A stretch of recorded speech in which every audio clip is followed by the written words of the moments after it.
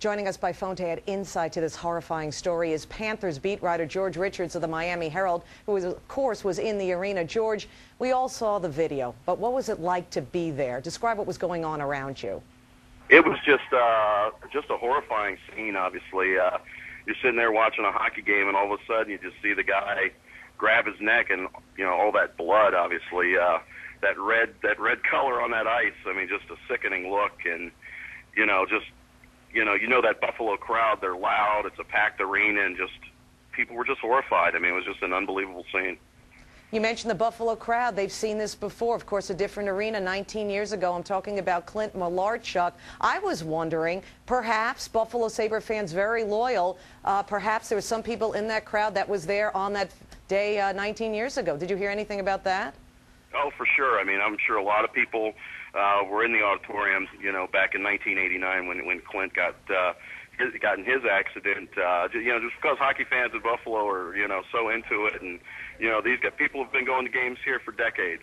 Generations of folks have been going to these Sabre games. So yeah, I'm sure there were quite a few people in the stands that were there when Malarchuk got hurt.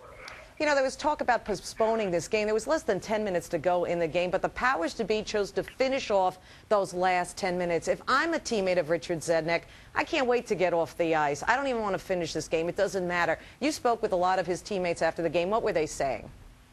For the most part, everybody was of the mind that this game should not have been played.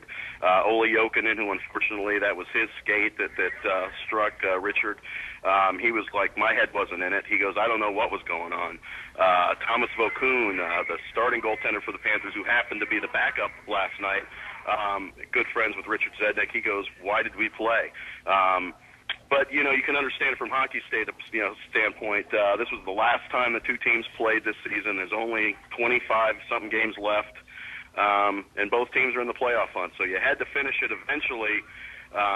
I'm sure if it had happened earlier in the game, maybe they would have canceled it, but they figured for 10 minutes, let's just play it. So what are he had surgery Sunday night, emergency surgery Sunday night after the accident. Clint Malarchuk was back on the ice within 4 days. I don't think anybody within the Panthers organization is expecting that from Richard Zednik. I think they're just going to let him rest, let him heal, let him do what he has to do. Obviously, this is a tough deal to go through physically as well as mentally. So I think they're just going to let him have his time, and they'll figure it out, whenever it is, it is.